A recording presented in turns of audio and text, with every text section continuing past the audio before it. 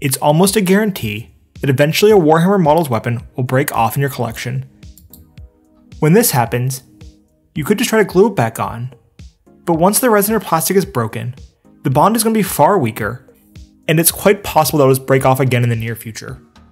So in this video, I'm going to show you a simple way to use steel pins to repair your broken weapons and make them even stronger than they were before. To do this, you're going to need a pin vise, a hobby knife, some super glue, something to use as your pins, which I prefer paper clips as, and a pair of clippers. Recently, I bought a lot of used Warhammer minis from a friend who was getting out of the hobby, and one of the things it contained in the lot was this bag of custodes, just thrown into the shipping box exactly like this. Of course, some of the models got damaged, and a number of their guardian spears were close to snapping off and quite wobbly.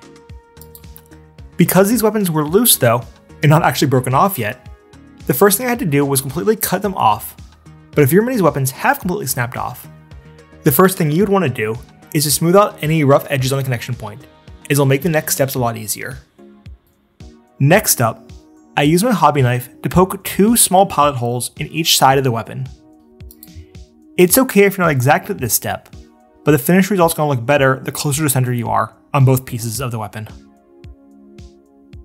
I then take my pin vise, with a drill bit that's the same diameter as my paper clips, and carefully drill out a hole on both pieces, a couple millimeters deep. When doing this, it's really important to try drilling straight into the weapon, as if you are off, you can potentially drill a hole right out the side. For this, I'm using a pin vise that the army painter sent to me, which is definitely one of the better ones I've used, as the bottoms don't constantly fall off in my hand like some of the cheaper ones I've used before. After that, it's really just a matter of inserting your paperclip into one side of the weapon, cutting it to length, and then gluing the other side on. And you're done. You now have a reinforced bond that will survive the rigors of gaming without breaking off again. I hope you enjoyed this quick tip video, and tomorrow I'm going to be showing how I painted the weathered gold on these custodes, so make sure you come back and check it out.